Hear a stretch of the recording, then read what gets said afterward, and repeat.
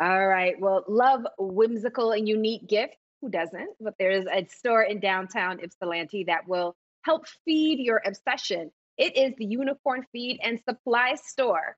Since the pandemic hit, their store has had a magical transformation as they have added new services, gifts, and unique ways to shop, all to provide a fun and safe outing for the whole family. So, joining us to talk about the Unicorn Feed and Supply is owner Jen Eastridge. Welcome, Jen. How are you?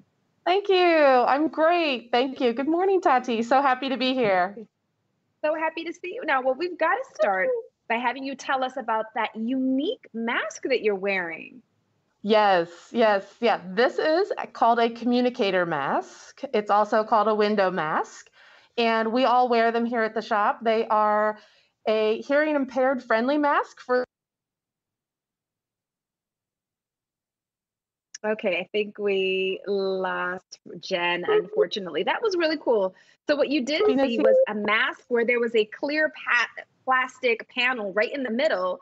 So you can actually see someone talking while they're talking to you. I mean, I guess that would be really helpful Exactly. if someone were someone who could read lips. I just think it's so okay. I Yes. think we've got Jen back.